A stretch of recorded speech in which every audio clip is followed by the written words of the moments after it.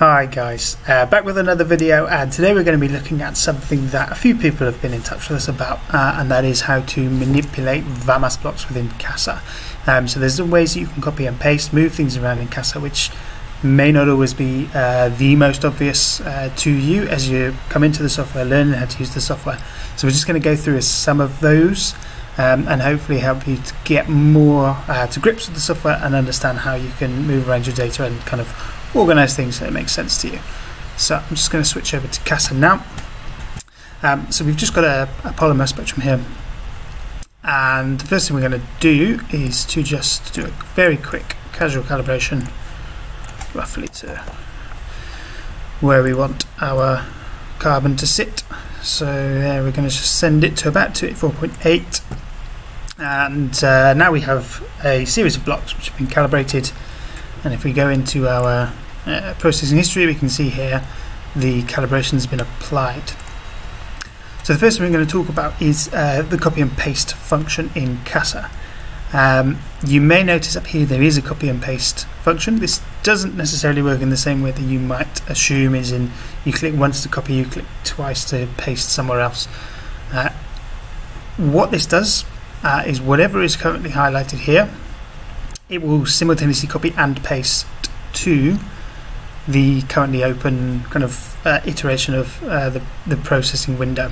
So for example, if we click here with this window open, we're going to bring up this copy selected Vamas blocks window, and then we can just click OK, and that's going to copy it directly into this window because this is what we have currently open.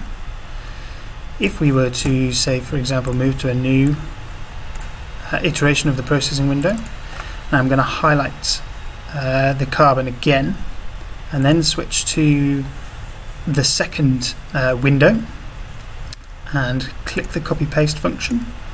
We've then moved this to a completely new window, a new data set. So if you're working on multiple data sets, you want to move things around from one to another, you just need to make sure that you have both windows open that you want to copy and paste. So let's start this again from the beginning. We go to a new window. I'm just going to minimize this so that's easier to see. I'm going to copy the blocks we want. So this time, for example, I'll copy the carbon, the oxygen and the fluorine, and then we're just going to click on paste. And there we have them in a new window. So if we want to copy and add new data sets, so for example, let's open up a different polymer. Say we want to combine these two polymers into a new document or a new window. We take the first one, and we're going to do a copy paste, and then we're going to come back to the original one we had open, and we will copy paste this as well. And now we have both of these spectral sets within the same document. You can also do something very similar with the open and merge function. So for example, we want to combine these two polymers, we can just select these in the merge Vamas blocks. For some reason it's giving me an error there, but essentially they're in the same folder, and now we've got these two data sets within the same window. What you may have noticed, let me just go back to the original spectrum we were working with. What you will notice when you open the copy and paste is there's an option for the processed data only. So we copy this once, let's copy this again, and this time tick the processed data only. So what this will do, if we have a look at these overlaid, you'll see straight away that they are the same thing. However, if we go back into the processing window, the original block that we copied without ticking process data only still has this processing history attached to it, because it's essentially copying the raw data and then applying whatever processing it had on that block. The second one we've copied with the processing history has no with the process data only, sorry, has no processing history. So for example, if we come to our first one and just reset the processing history and then we copy them, we can see we have this shifted spectrum because we have one where we copied across all the properties from the calibration and one where we copied without. So there's useful things you can do with both. It really depends on what your needs are, but it's important to know that there is that option. One other way that you can copy blocks is quite a useful tool. If you go into Spectrum Processing and then in the PCA window, there is an option here called Save Processed Copy. And what that does, if we copy this across,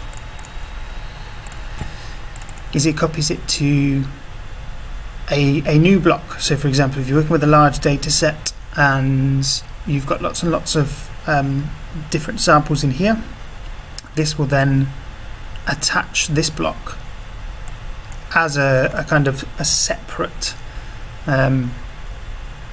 orbital, separate species. It will just put an incremental number on the end of it, so that it will align with whatever the name is of the sample. So here we've got lots of samples the same, but for example, if we use our open and merge, and let's just select a few samples to open.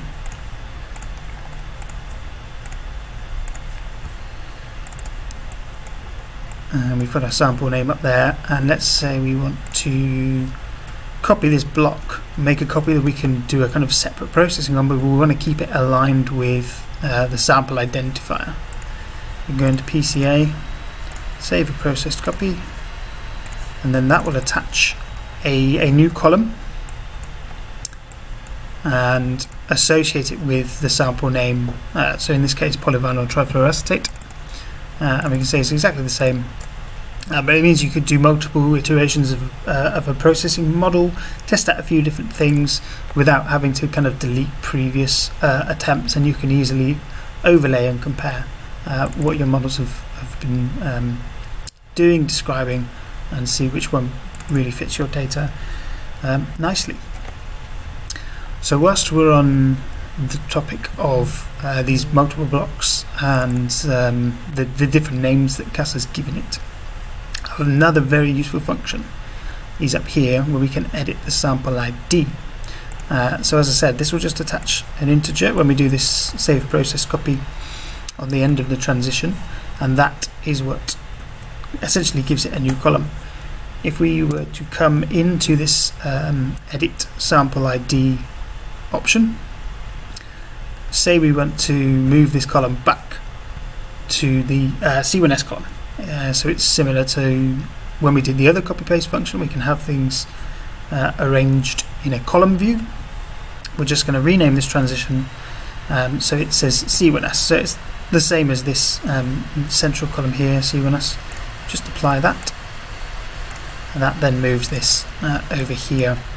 So of course, if you do make copies in a column and you want to move them to a second iteration, you can come down here and edit that as well.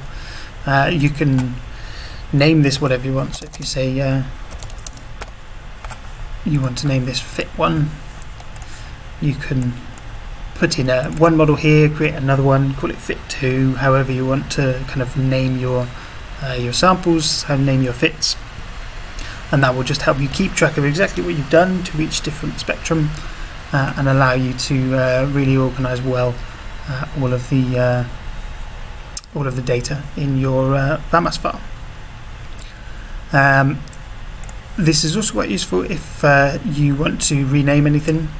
So if you've got a sample name here, so I'm just going to delete the one we've just created. So up here we have this delete Vamas block. Again, whatever's currently highlighted, it will delete. We're working in the edit mode where we have sample identifier. When you open up to start with, you may see something that looks like this. We have dataset option and 0, 1, etc. So we can use the edit mode to toggle sample name on and off.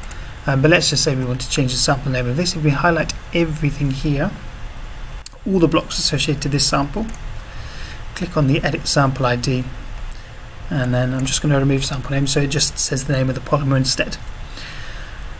What we want to make sure we're doing this time, because we are modifying multiple different blocks and these have all got different transitions and block IDs, we're going to unselect the options for update block ID, sample ID, species element and transition. So we're just going to be updating the sample ID here. So if we then apply that, we can now see our new name just says the name of the polymer.